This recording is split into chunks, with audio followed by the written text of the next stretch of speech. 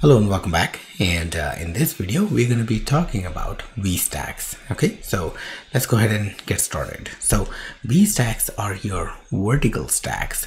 Basically they are vertical container views that are used to lay out views in a vertical manner. Okay, now what do I mean by that? So let's go ahead and take a look at a simple example. So you have a view, and we can create a VStack by simply typing VStack, and it actually creates a VStack with and gives us few options basically with the autocomplete. You have the alignment and spacing and content, 3 parameters that VStack takes.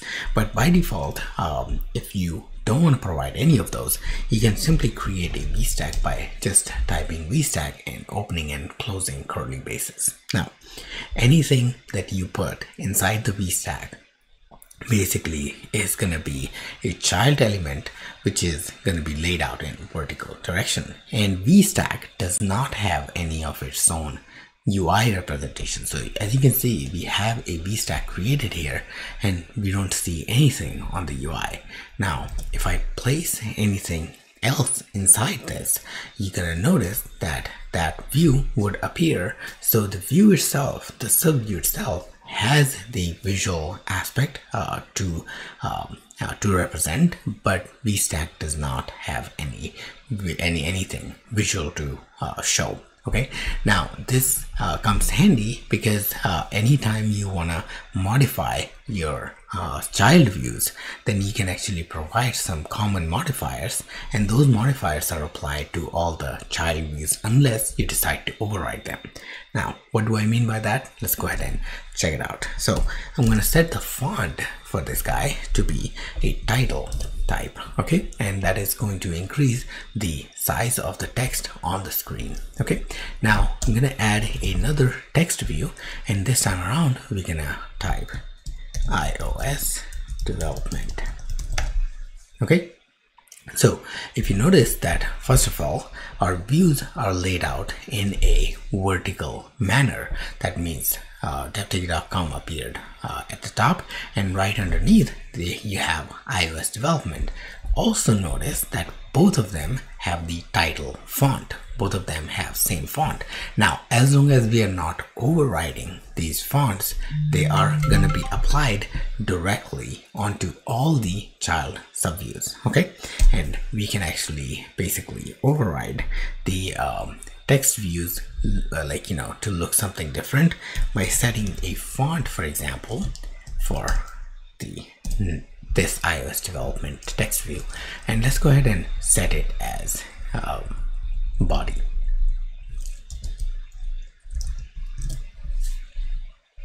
Okay, and as you can see now that because we are overriding the font value inside the container, basically the overridden value is going to take the precedence. But if it's not overridden, then by default it's applied to all the subviews. Now there's one more there's one modification that came or one update that came in iOS 17, is that now VStack or any container view basically can support more than 10 elements. So statically you can create more than 10 elements inside the VStack and it's not gonna throw any compile error. Now let's go ahead and take a look at this with an example. I'm going to create a text with 10 digits, and we already have 2 elements. So essentially what we have is we're going to have in total 12 elements.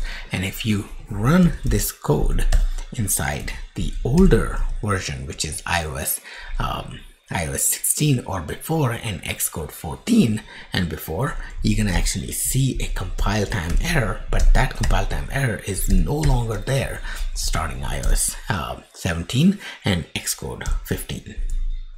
So I'm gonna have basically 12 of these. Let's see, 1 2 3 4 5 6 7 8 9 10 11 12. Okay, so I have 12 elements just for digits, and then we have 2 more which are devtech and iOS development, and in total you have 14 elements, but they are just being displayed just like any regular view.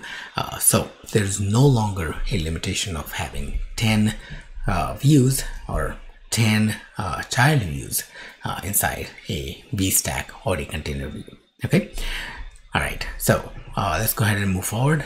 Next thing that we can do, something additional that we can do with VStack is we can nest VStacks inside VStacks or any other container view.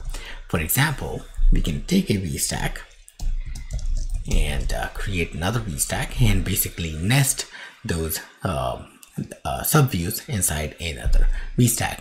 Now the benefit of this is, let's say if you want to provide a nested VStack and that VStack has its own set of modifiers to basically style the text, you can actually apply that. Now this is a bug in Xcode where preview sometimes does not show the nested value. In order to see whether this is working or not, we're gonna actually build and run on actual simulator, and your output should not change. Okay, now what is the benefit of nesting a container inside a container? Let's say for these digits you wanna set a different font and a different font color. You can do all that with a single modifier. So let's go ahead and set the foreground color first, and we're gonna set that to teal and font as the subheading. Subheadline. Okay, let's go ahead and build and run, and we're also going to try to resume this preview section right here. So hopefully this will refresh, but if not, then we can basically see it here. So yeah, preview is refresh as well. So you can see in both that we have 1 to 12. Now their font is basically a sub headline font, and they also have a teal color. Okay, so you can use nested container views to basically further customize your views look and feel. Okay. All right, so let's go ahead and explore another aspect of the VStack, which is spacing. So spacing can be defined for VStack by specifying spacing parameter.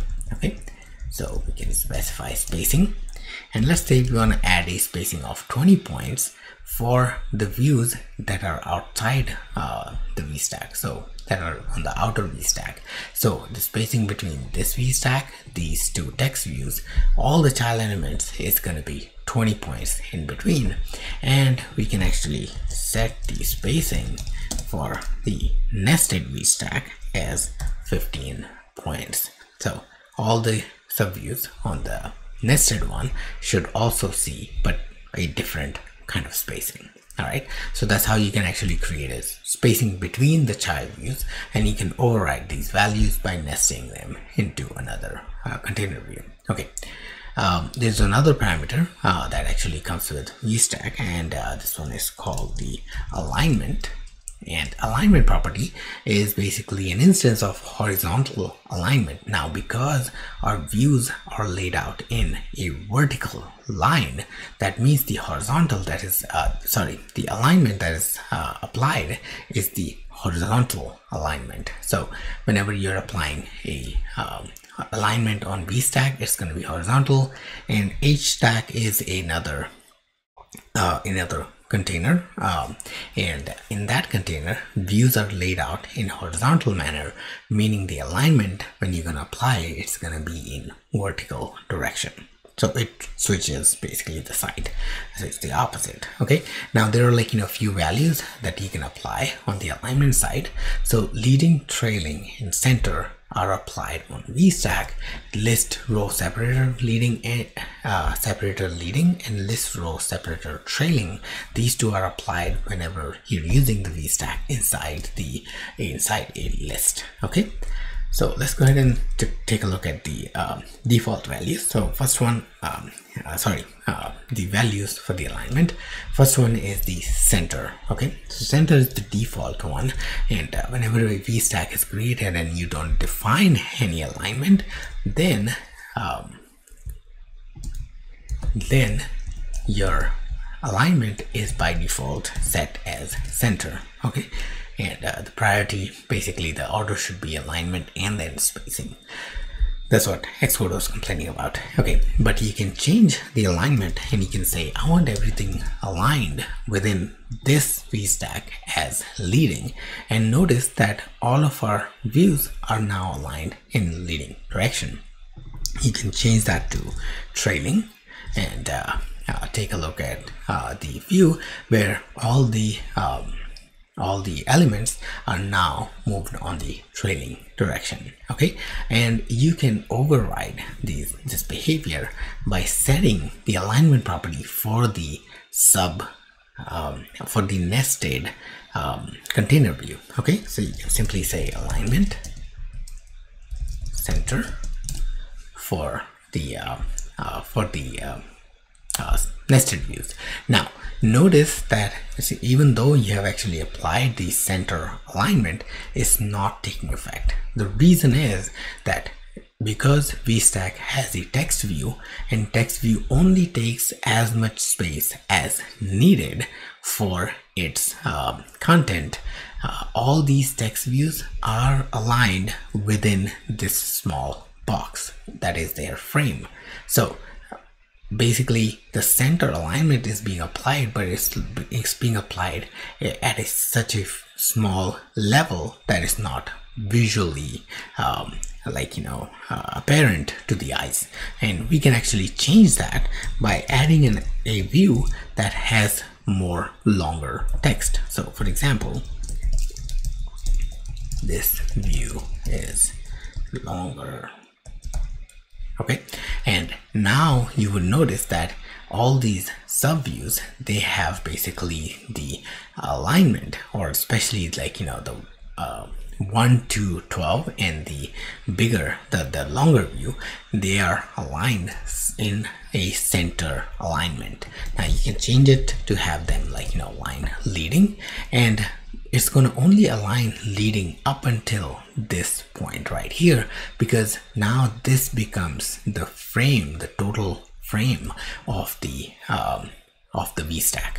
Now you can see how the frame actually looks like by adding a border, and let's go ahead and add an orange border around the nested VStack, and what we should see a line that actually shows that frame of the VStack. Okay, so now you understand basically why we could not move the alignment property. If I remove the longer text, you're gonna see that this is the total frame. And now if I apply, for example, the alignment, you're gonna see that fractional shift on the views, but it's very small, and it only happens for the digits that are single digit, because 2 digits are the one that are defining the total width of the VStack. All right, hopefully that clears up everything that you need to know about VStack, and this is it for this video. Thanks again for watching.